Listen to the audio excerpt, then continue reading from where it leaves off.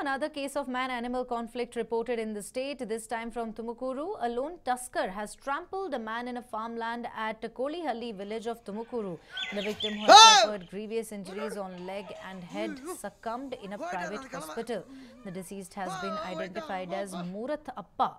The horrific incident of elephant attacking a man was captured on mobile by one of the onlookers.